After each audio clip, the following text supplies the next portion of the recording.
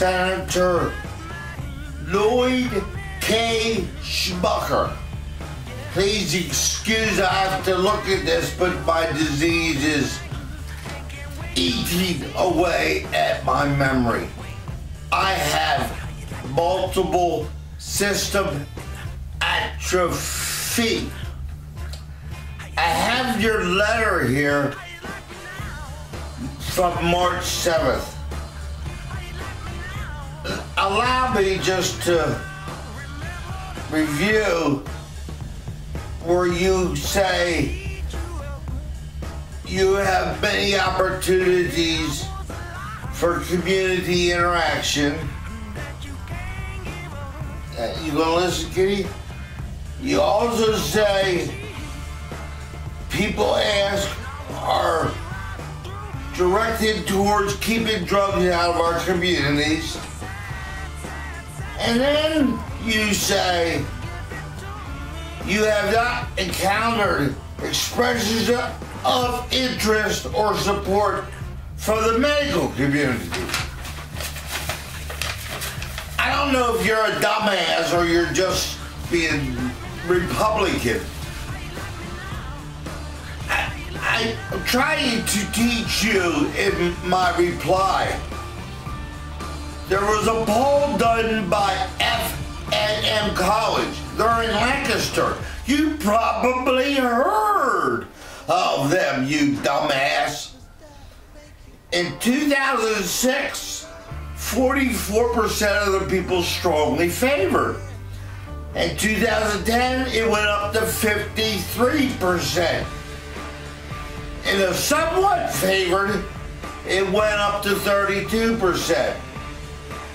The two columns of somewhat opposed and strongly opposed only total 20%.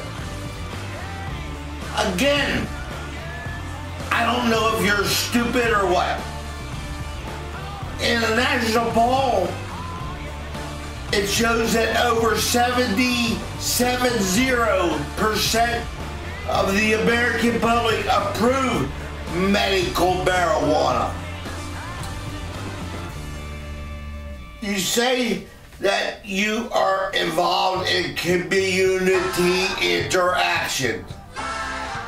Well, I don't know. Maybe you're just going to your Mennonite background places, because there are 13 states currently with medical marijuana, and a number of other states, including Pennsylvania, which you seem to ignore with bills and committees. I am going to die a slow, painful death, you prick.